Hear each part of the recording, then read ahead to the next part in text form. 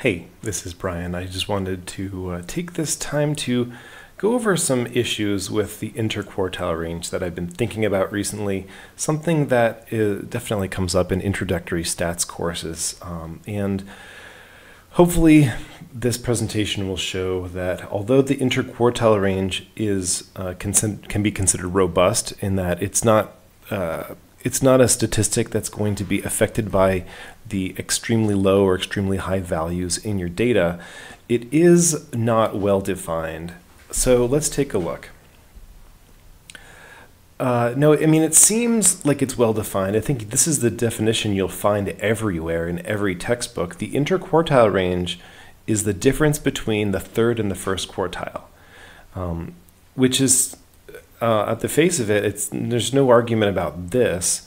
But then the question then is like, what is the third quartile and what is the first quartile? So those are seemingly pretty well understood, well defined, but you'll find that there's actually some issues. So people say that the first quartile is the 25th percentile. The third quartile is the 75th percentile, which is to say that the first quartile is a value that's going to cut off the lower 25% from the rest of the data. And the third quartile is this cutoff where it cuts off the lower 75% of the data, which in principle isn't a big problem, but once you have numbers, it can be unclear about exactly what you want to do. Some textbooks will say that the first quartile is the median of the lower half of the data, and the third quartile is the median of the upper half of the data, which seems okay too, but let's take a look. So if there's an odd number of data, the median, so this is just to go over what exactly a median is, right? So, and there's no problem with this. The median is that value in the middle. So for this first set of data, we have 9 numbers, and so the number 32 is the 5th largest number. There's 4 numbers that are bigger than it, 4 numbers that are lower than that, so 32 is the median. No problem there. If there's an even number of data, the median is defined as the average of the middle 2 values. So here there are only 8 numbers, and so the 11 and the 32 are the 2 numbers that live in the middle. So to find the median, we need to average the 11 and the 32. And so we're going to get 21.5 if I'm not mistaken. That's what, 43 divided by 2. Okay, now the question is, what is the lower half of the data? If we want to find the median of the lower half of the data, well, if there's an even number, the lower half and the upper half are straightforward, right? You have 8 numbers here. There's 4 numbers that are in the lower half of the data. There's 4 numbers in the upper half. We already know how to find the median of 4 numbers. Done. No question about it.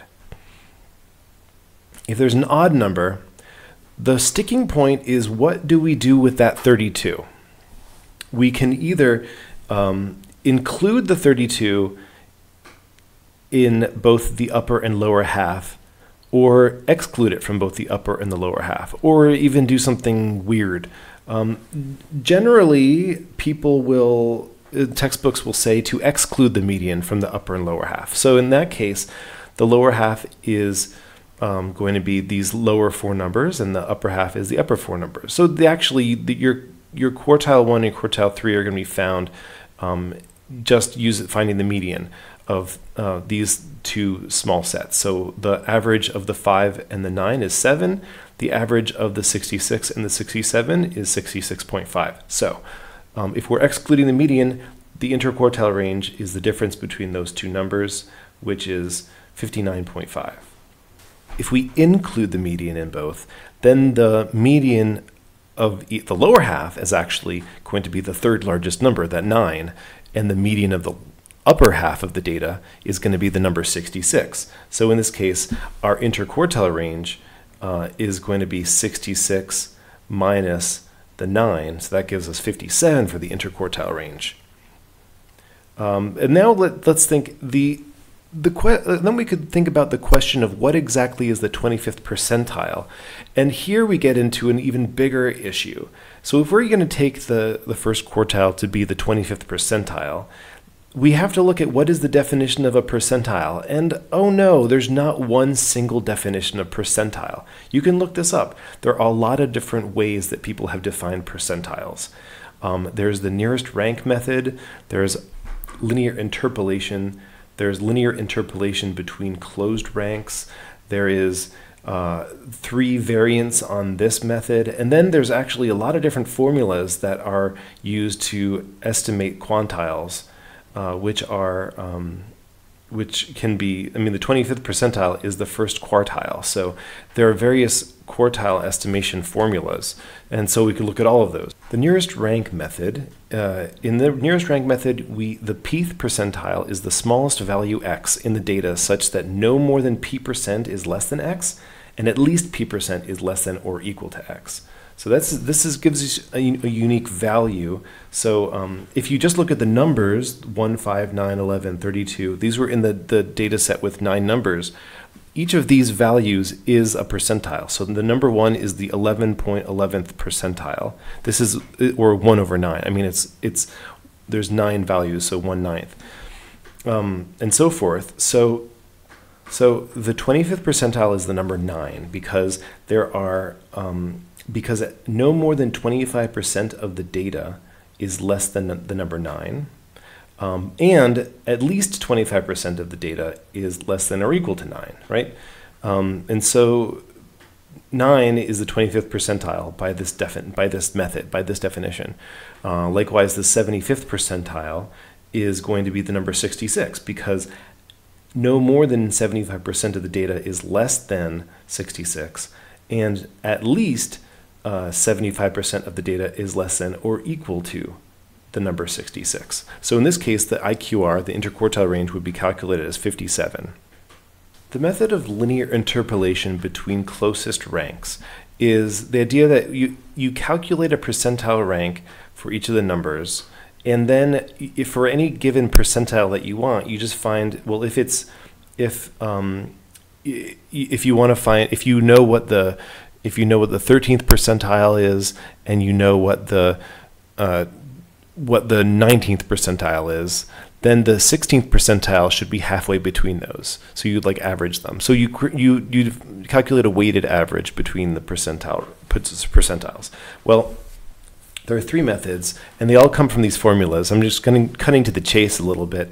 The first variant, you'll see this on Wikipedia, use a constant value of 1/2 in the formula, and so this is what it looks like. The percent rank, given a rank x, the percent rank is calculated by 100 over n, the total sample size, times the rank minus 1/2. So the percentile ranks are given as shown here. And so the 25th percentile would be interpolated as it's going to be, in fact, so it's going to be between the numbers 5 and 9, right? It turns out that 25th percentile is exactly 3/4 of the way between 16.67 and 27.78. These are rounded off a little bit. But anyway, so you end up doing a weighted average between those numbers 5 and 9, and you actually get 8 as the 25th percentile using this method. The 75th percentile is interpolated similarly, and it is found to be 66.25. It's 1/4 of the way between 75 is 1/4 of the way between 72.22 and 83.33. So in this case, the interquartile range will be 58.25. Now, if you let c equals 1, which is a different variant, you get a different formula and you get different percentiles. So the 25th percentile and the 75th percentile are going to be just those values of 9 and 66. So now we get an IQR of 59. And if we use the third variant where c equals 0, then we get totally different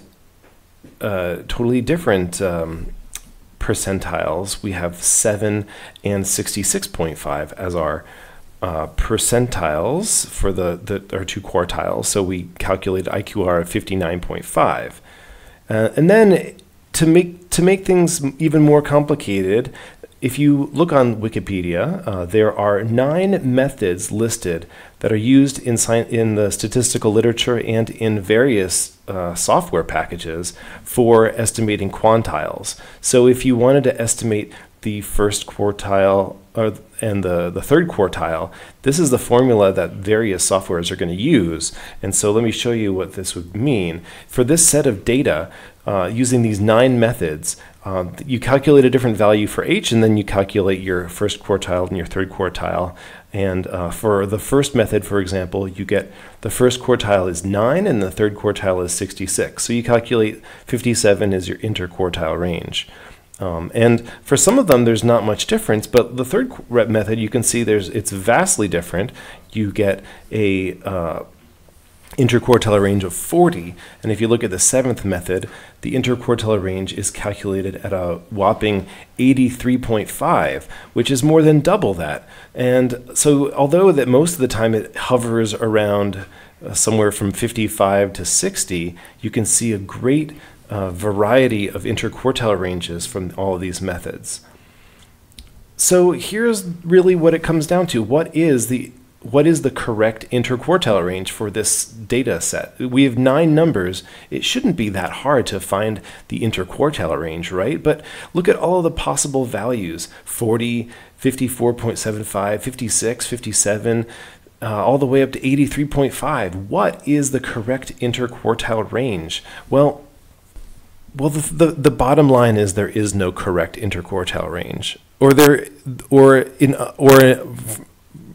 in other words, all of them are correct, which is very unsatisfying. And so you can defend each one of them as being correct in a sense, but it also just leads to the fact that the interquartile range is not well defined. And especially for small data sets, you could get very different interquartile ranges depending on the calculator you use, depending on the software you're using or the method you're using, and not one of them is objectively correct and the others aren't objectively wrong. And this is one of the big ambiguous or ambiguity problems in statistics today, that there's no one single convention for what is the correct interquartile range. So I just wanted to leave you with that. And if your professor likes one method over another, then the best thing to do is to just do what they say and get through your statistics class. Or you could argue that there are a lot of different ways of interpreting the definition of interquartile range. And if you have your method, you can argue that it is correct from that perspective. I am personally of the opinion that all of them are, it's not constructive to be really strict about the interquartile range. The point is that we're roughly dividing the data into quarters, right? And so, anyway, this is a problem. It's messy, and although a lot of statistics is straightforward and well defined, this is one area where it is not. Anyway, hope you enjoyed. Hope this was interesting, and I'll be making another video later.